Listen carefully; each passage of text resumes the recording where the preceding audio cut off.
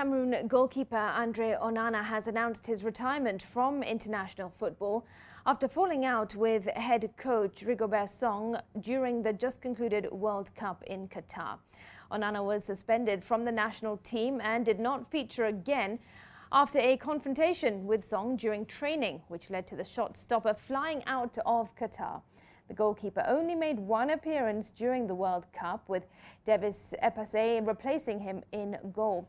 Cameroon exited the 2022 World Cup in the group stage, with Brazil and Switzerland progressing to the knockout rounds.